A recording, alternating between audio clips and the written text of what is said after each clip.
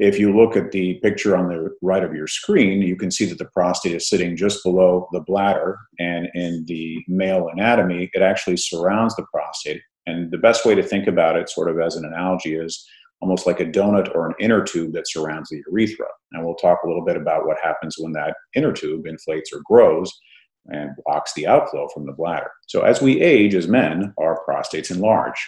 As we enter into adulthood, our prostates grow and then stabilize. And then as we age and get older, the prostates grow further still. There are a couple of conditions that affect the prostate. Prostatitis is inflammation or infection of the prostate. Prostate cancer, of course, is very different, and it's a common cancer among men and typically is slow growing.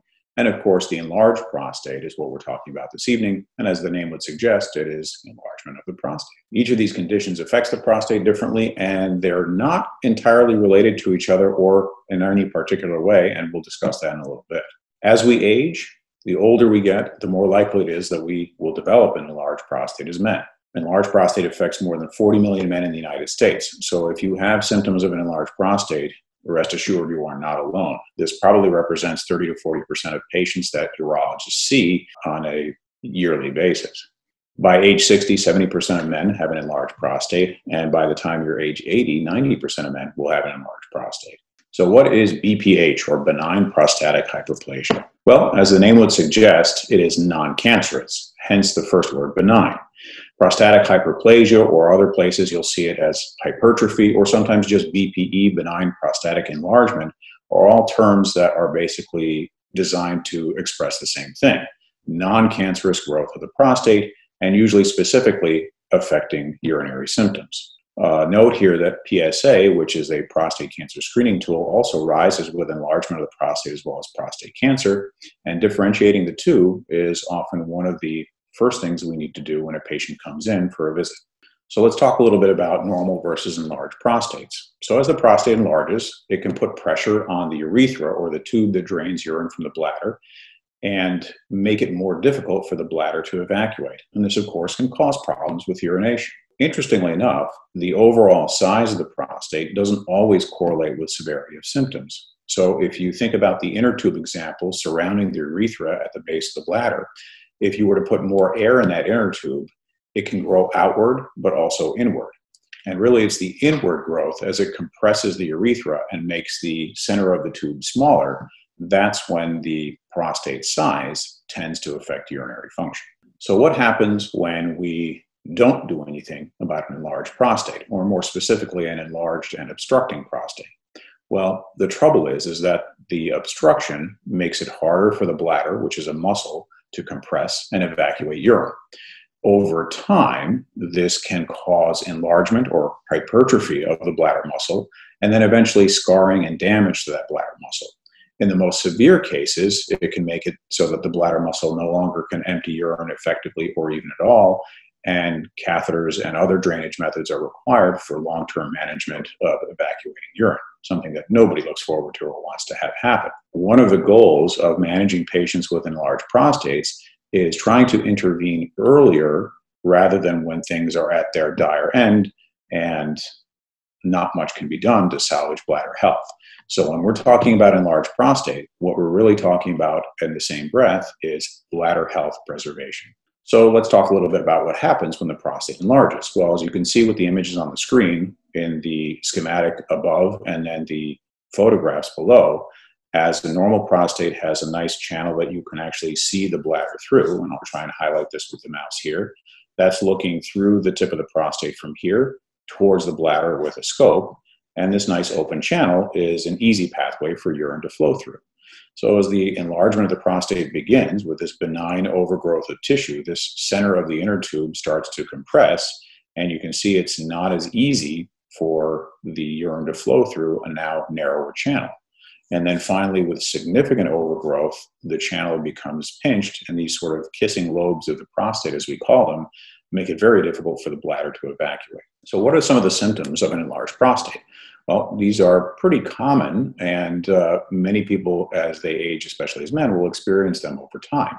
Frequent urination and multiple trips to the bathroom, a sudden urge to urinate, and even sometimes difficulty or painful initiation of urination, weak or slow flow, and the incomplete emptying of the bladder or stopping and starting a flow are very common. Interestingly enough, these bottom three, the weak flow or incomplete emptying or stopping and starting, are often the first to occur because of enlargement of the prostate, just simply blocking the outflow.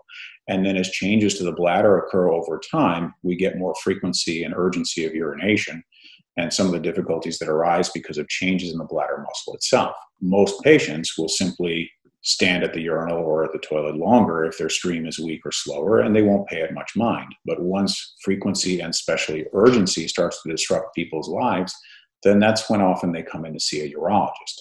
Doesn't mean that's the only time you should see a urologist. We would love to see patients when they first start to notice a slowing of their stream because, as I said earlier, intervening sooner is better than intervening later. What we were just talking about is when enlargement of the prostate affects quality of life, avoiding travel, interruption of leisure activities, using the bathroom stalls instead of urinals because it's difficult to initiate the stream or simply takes longer to empty, and of course, disruption of sleep. All these things, just from small changes to the bladder and prostate's interaction, can have major impacts on people's quality of life. So how do we diagnose enlargement of the prostate? A good history and a discussion with your urologist about what symptoms you're experiencing are always a good start. Then, of course, an exam of the prostate and the abdomen, and using basic tools like an ultrasound and a prostate exam, and sometimes flow and bladder emptying testing can help better quantify what's happening between the bladder and the prostate itself. We have questionnaires that can help chart your course that have been validated to understand which symptoms are bothersome to you specifically, and hopefully with treatments, which symptoms are improving and which are not over time. Some of the flow studies that we can measure involve assessing the strength of your stream, as well as the pressure that your bladder creates or needs to create to generate that flow. And by assessing those, as well as getting a sense of the size and shape of the prostate with ultrasound, and eventually looking at the prostate anatomy and bladder anatomy, we can get a pretty thorough understanding of the interaction and behavior of the bladder and prostate and the effects of the enlarged prostate on the bladder. The questionnaire that I was referring to is called the International Prostate Symptom Score. And it assesses your ability to empty the bladder, frequency, intermittency of urination, and so forth. And again, it helps us quantify and track the severity of symptoms and hopefully improvement of symptoms over time with treatment. And what are those treatment options? Well, this is really kind of a spectrum of less invasive on the left and more invasive on the right. And UroLift, as you can see with the big gold circle in the middle, is kind of in between, in the middle of all those options. And we'll go over these in some detail, but they range between watchful waiting or observation, medication treatments, and of course the UroLift procedure, and then more invasively thermotherapy and even surgery using laser or cautery. So starting on the least invasive side, watchful waiting or observation. We know that especially with the acute onset, meaning relatively short-term onset of symptoms, 30% of those will resolve just given time, and sometimes with dietary or behavioral changes. Obviously, the advantage to this, if things get better with basic changes to your diet or your behavior, well, then no treatments, no medications, no surgeries, no procedures are needed. And of course, there are no side effects to this. And it's the least expensive option because you simply have to change behavior or diet. The obvious disadvantage to this is that it's not so easy to change behavior and diet. As we all know, it may not work. As I said, 30% of patients will improve, but that leaves roughly 70% of patients that will not. And of course, there's a risk that the symptoms will simply worsen as we're watching and observing. So medications have been around for quite some time, decades at this point, and quite a few of them interact with the prostate to either help relax the muscle tissue in the prostate to allow the bladder to empty better, or to shrink the prostate enlargement itself. Obviously, these medication options avoid procedures and surgeries and can provide symptom relief to some extent. Of course, the disadvantages are there can be side effects both with short and long-term medication usage. And with these medications, they are taken daily from now on. So being on a medication for life is the only way to derive a benefit from that medication when it comes to managing an enlarged prostate. Herbal remedies, these generally you will see advertised everywhere on TV and print ads, wherever you go in terms of health food stores, but the data behind them is actually quite poor. There isn't a lot of solid science to suggest that herbal remedies are really effective in managing urinary symptoms. So the UroLift system, and we'll go into more detail on this later, is an either in-office or in-surgery center procedure, and it's outpatient. It has the benefits of preserving sexual function and generally rapid symptom relief and recovery within 2 to 4 weeks. Typically, patients go home without a catheter, and we have good data that suggests it provides long-term durable results. Of course, the disadvantages are that it is a procedure, and there can be some discomfort both during and afterwards, some blood in the urine and temporary increased urgency and frequency of urination, but generally these symptoms, as I said, resolve within 2 to 4 weeks. The heat and steam-based therapies like microwave therapy or Rezum are also considered to be minimally invasive treatment options for enlarged prostate, just like the UroLift procedure. They're also in-office or in-surgery center procedures, meaning outpatient or same day, and they tend to have fewer side effects than surgery and similar side effect profiles to UroLift. But the disadvantages with some of these heat or steam treatments is that they simply take longer to have their effect, and the immediate recovery takes longer as well, meaning catheters usually remain in for a few days, if not a week, and it takes weeks for symptom recovery as the heated or steam-treated prostate tissue has to regress to open up the channel. And of course, there's the traditional option of resecting or removing the prostate tissue. Now, this is considered a surgical option, but it is still minimally invasive in the sense that it's endoscopic with a scope into the urethra, and then the prostate tissue that's obstructing and blocking the channel is removed either with a energy like plasma or a laser to vaporize the tissue.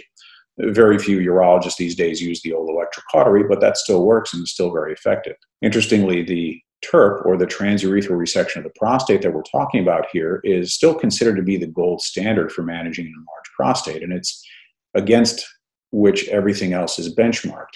But when we look at studies for UroLift and these other minimally invasive procedures, we see that it approaches the effects and success rates of TURP. So that's why they have become quite popular amongst both patients and urologists, because they're effective, but with a milder side effect profile. So the disadvantages of cutting tissue, as you might imagine, is an increased risk.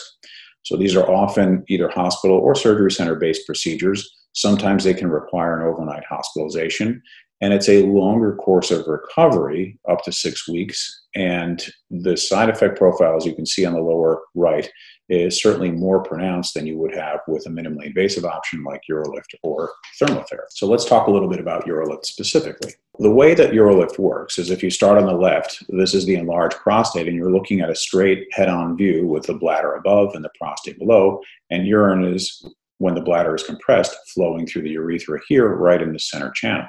So the first step is introducing a scope into the urethra and into the what we call prostatic urethra, and then applying suture clips through the prostate tissue that anchor themselves on the capsule of the prostate and provide support and tension on the urethral side of the prostate, opening the channel. So as I often will describe to my patients in the office, it's sort of like pulling curtains out of the way of a window and fastening with curtain fasteners to the side to leave an open channel. And we'll see that in a photo momentarily. This is an actual clip, and it's, as you can see, smaller than a dime, and it's made of nitinol, a permanent monofilament suture, and stainless steel, all of which we've been using in surgery and procedures over the last half century. So these are not foreign or abnormal materials. This is standard stuff that we've been using in procedures for decades. So this is an animation of implanting the UroLift itself. And starting on the patient's right side, a clip is deployed through the prostate tissue, and the flange kicks out and secures itself to the capsule. And then the urethral end piece is attached, providing gentle tension on the prostate, holding the urethra open. And the same thing is done on the other side. And eventually, a narrow channel becomes more open. And this is a view looking down the channel of the urethra in this model of a narrow and then opened channel at the end. So this was, it looks like in an actual anatomical photo. Here on the left side, we have before treatment and an obstructive channel looking from the tip of the prostate in towards the bladder. And then afterwards, this is a nice open channel. You're looking into the bladder through this open bladder neck. Quite a difference from left to right, before and after. So what should patients expect after treatment with UroLift? Well, symptom improvement may start as soon as 2 weeks afterwards. Once the swelling from having the procedure done goes away, men start to notice an improvement, and it can continue up to 3 months. I actually tell patients that it can even go longer than that, especially if we're hoping for reversal of changes that have accrued in the bladder over time from having pushed against an enlarged prostate over the years. Once we relieve that obstruction, we're hoping that those bladder changes will also reverse as well, but that can take time. The most common side effects that patients can experience with the UroLift are mild to moderate, and they include pain, burning with urination, blood in the urine on occasion, and sometimes the urgent need to urinate or even the inability to control the urge. Thankfully, those are all temporary and tend to resolve within a few weeks after the procedure. And most of the symptoms have been characterized as mild to moderate and resolve relatively quickly. We have good data that suggests that over 90% of patients do not need retreatment at the 5-year mark in studies that have been done. So this lasts a good long time, and it is repeatable. So if the prostate, as it does, continues to grow, then if obstruction recurs, we can repeat the UroLift. Generally, this is covered by most insurance plans, including Medicare, and I think we'll turn it over for questions. Thank you, Dr. Radolinski. First question, what percentage of persons after the UroLift are completed are able to completely stop taking medication? So in terms of the statistics, I don't have them at the tip of my fingers, but I would say one of the stated goals that we have for doing the procedure is to get patients off medication. So I would say the vast majority. And if you think about what medications are trying to do, they're pharmacologically trying to relax and open the channel by a few millimeters. And as you saw in that video, with the UroLift, we're moving tissue by a centimeter or more. No pun intended, the UroLift does a lot more heavy lifting than medication ever could. Do you need general anesthesia to have a UroLift done? And can I resume work from home after a few days? So generally, general anesthesia is not required. For some patients, we offer intravenous sedation. Some patients tolerate this well under a local anesthetic. And what's relatively new to our practice is we're now offering local anesthetic with the addition of nitrous oxide or laughing gas, just to make the experience more pleasant. And yes, you can resume work from home as soon as you're comfortable to do so. So I often will do procedures on a Friday, and by Monday, patients are back at work, either at the office or working from home. Can you please go back to the insurance slide? What is the main long-term complaint you have received after a UroLift? I suppose I can't think of a long-term complaint, although there is a reported potential side effect in 1 to 2 in 100 cases of a clip being displaced and falling back into the bladder.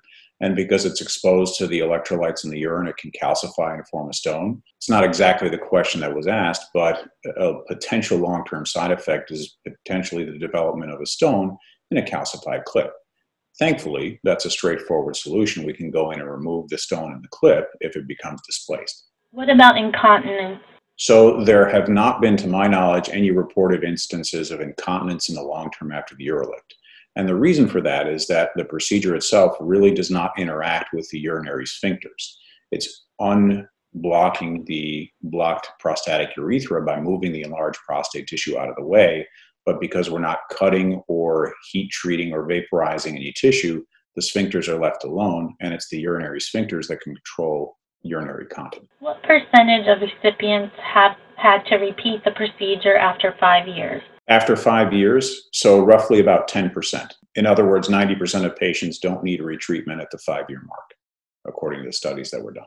This gentleman has had a TURP operation 2 years ago and wants to know if this would impact his ability to have a UroLift. It can. So it really depends on how much regrowth or persistent obstruction there is after a TURP. So generally after a TURP, and especially one that was done just a few years ago, we would hope that the channel is still open because tissue has been resected.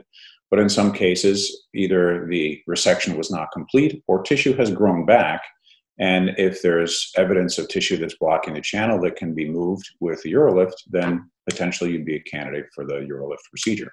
I've done occasional UroLifts in patients that have had TURPs years in the past, and because prostate tissue continues to grow, it can grow back in and reobstruct. And instead of doing a repeat TURP, we've had success doing a UroLift as an alternative option. Is there a maximum size of prostate in order to receive a UroLift procedure? Generally, the FDA has approved the UroLift procedure for 100-gram prostates and smaller. There's no lower limit, but the upper limit is about 100 grams. That's why ultrasound imaging and measuring the prostate is so important. Many insurance companies set the limit at 80 grams, so it is a little bit dependent on insurance coverage, unfortunately. Interestingly enough, when the original studies were done, because they weren't limited by size restrictions, they were doing prostate sizes up to, I believe, 110 or 120 grams. with success. But right now, our limit is 100 grams based on FDA. Are there any medications that a patient would need to take before a UroLift procedure? Before, no. Although some insurance companies, in order to approve the UroLift, will ask that patients have at least tried the standard medications to see how they tolerate them or if they're successful. When can a man return to sexual relations after the UroLift is completed? Once the discomfort from the procedure has gone away, so usually within a week or two at the outside. Can UroLift cause incontinence, and can it damage the urethra? So incontinence, no, there haven't been reported cases. Can it ever? I suppose anything's possible, but we haven't seen that occur because, as I said before, the urinary sphincters are not really involved or bothered by the procedure itself. Can it damage the urethra? There has been some small percentage of patients where strictures have been reported, which are basically scar tissues as a response to having the UroLift, but I believe that's 1% or fewer of cases that have issues with scar tissue or stricture. Does having a UroLift impact future biopsies, MRIs, or ultrasound procedures? The short answer is not really. Certainly biopsies and ultrasounds are not affected by it. And the UroLift as it stands currently is MRI compatible, meaning that up to the technology that we have in our current MRI scanners, the UroLift is safe. And most radiologists know how to work around or exclude the UroLift clips as they're trying to read specifically a prostate MRI. But if it's for something else in the pelvis or abdomen, then it's absolutely safe and isn't bothered at all. How often do men who have UroLift need to wear a catheter? I would say 1 in 10 patients, at least in my own experience, would go home with a catheter. And I always tell patients prior to the procedure that we'd love to send you home without a catheter, but the primary goal is to keep you safe and comfortable. So if leaving a catheter, at least overnight, will do that, then that's obviously the priority. But I'd say about 1 in 10. Typically, how long before a patient can resume strenuous exercise like cycling after a UroLift? About a week or two at the outside. When was UroLift approved, and how many UroLift procedures have you performed? Off the top of my head, I don't remember when UroLift was originally approved. I think it was almost 10 years ago, but don't quote me on that for sure. I think at this point, I've done over 200 procedures myself. Cause retrograde ejaculation? The answer is no. There have not been any reported cases of ejaculatory or sexual dysfunction after the UroLift procedure because when we're not cutting or vaporizing tissue, those structures are preserved. What procedures are typically used to assess the size of the prostate prior to deciding which BPH procedure is best? Ultrasound is most commonly done, although patients that have had previous imaging like an MRI, that can be useful as well. Some urologists prefer a transrectal ultrasound. In my practice, I tend to use just a transabdominal ultrasound to get a sense of the size and shape of the prostate. And that's part of the diagnostic that we work on with each patient that comes in with urinary symptoms to get a better understanding of the interaction between the bladder. Could you say again how long the UroLift procedure takes? It's about 15 minutes. And we're having several questions again about approximately how long after a UroLift procedure men can stop taking their medications for BPH. So this is pretty variable and it often depends on the comfort level of the urologist. In my personal experience, I'll ask patients to continue whatever medications they've been on for about a week after the procedure and then to discontinue it so that by that point we can start to see how they do without medications since the initial recovery period is coming to an end. But this is very urologist dependent, I would say. So you'll likely get instructions on that from your individual urologist as part of the postoperative plan. Since the prostate tissue may continue to grow after the UroLift procedure, will there be discomfort over time? Not as a result of the prostate tissue growing. It will simply grow around the clips, but this doesn't cause pain as it's a very slow and gradual process. So generally the answer is no. The growth, even with the UroLift in place, is not painful. How does the UroLift procedure compare to a biopsy? I'm not quite sure what the question is asking, but I'll try and answer the best I can. A biopsy is generally done transrectally with an ultrasound, and the goal of a biopsy is to identify prostate cancer. The UroLift is done with a scope passed through the urethra, and of course it's to help manage enlarged prostate symptoms. If the question is how do they compare in terms of discomfort, it's hard to tell because everybody's experience of discomfort and pain is very individual. They're similar in duration. They both take about 15 minutes to do, but I think that's probably the best answer I can give. Would someone who's been treated for prostate cancer still be a candidate for a UroLift? It depends on the treatment. If you've had your prostate removed surgically for prostate cancer, then the answer is no. There's no prostate to treat. If you've had radiation, either brachytherapy with seed implants or external beam radiation, and then the answer is possibly yes. Depending on what the anatomy of the prostate looks like and how much obstruction is found during the diagnostic portion of the evaluation, then you can be treated with UroLift after radiation therapy.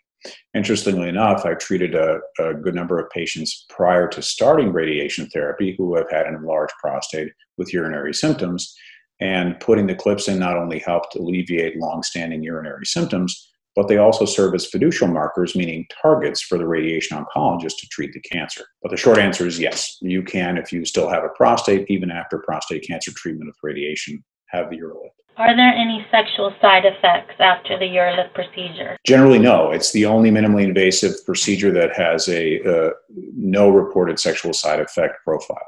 Is there any beneficial effect on urine leakage with UroLift? It's a relatively complicated question. So if the urinary leakage is because of overactivity of the bladder as a consequence of an enlarged prostate, meaning that picture of the bladder that we saw, that the prostate has caused enlargement and irritation of the bladder muscle, the picture on the right, then relieving the obstruction by whatever means, UroLift, medication, or surgery, certainly will stop the progression of that, or hopefully stop the progression of that damage, and hopefully begin to reverse the changes. However, I will say that patients that have bladder damage to the point where they're having incontinence when they have the urge to urinate, they can't hold it, sometimes additional therapy specifically for the bladder, usually in the form of medications or other treatments, will be required. But as I usually tell patients in the office, until you relieve the obstruction, you really can't make any progress on the health and function of the bladder. This is the last question. This person is asking, how do you decide how long a catheter needs to stay in after the procedure? In the rare cases that I leave a catheter, it's usually just overnight.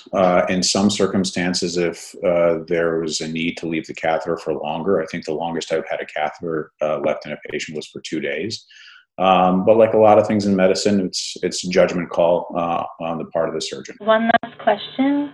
If you can explain any changes in satisfaction that some of your patients who received UroLift have reported back to you. Well, improvement or resolution of those urinary symptoms that we saw in the slides, urgency and frequency of urination improving, nighttime urination improving, probably most immediately better flow and better emptying and less difficulty in starting the stream because we've hopefully relieved the blockage from enlarged prostate with the UroLift procedure.